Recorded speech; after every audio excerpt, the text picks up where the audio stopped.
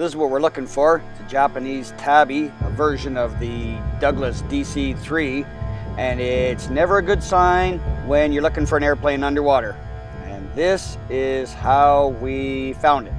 Yep, upside down on the bottom.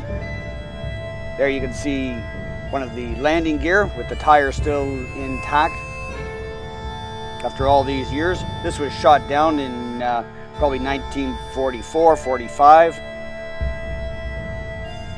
The landing gear is retracted, so you know it was en route somewhere. It was not coming in for a landing when it was shot down.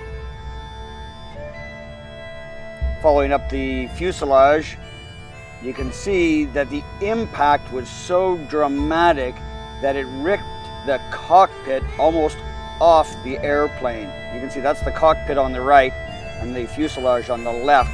And there's one of the pilot's seats sitting there on the ocean floor. This is at about 45 meters. Visibility is not so great here. You can still see the controls in the cockpit.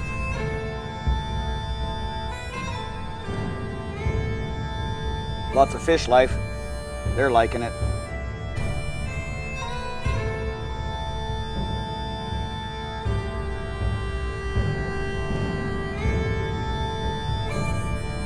That's the wing and the other landing wheel, main wheels.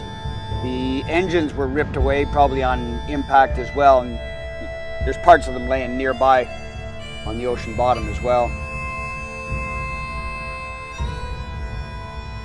Very heavily damaged in the crash.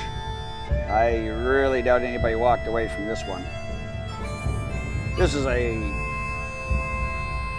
passenger and cargo airplane. Nothing inside now except for a bunch of fish and what looks to be some rice wine bottles. Probably, well, could be second war. Moving to the back of the aircraft, you can see the tail wheel, also in its retracted position.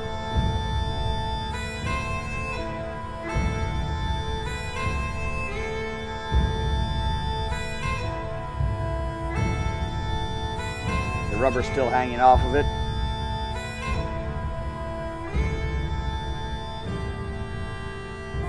The rear of the aircraft. There's the vertical stabilizer and rudder.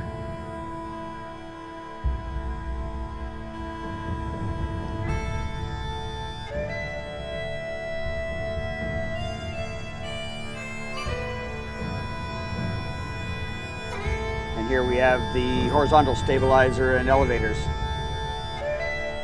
Interesting wreck.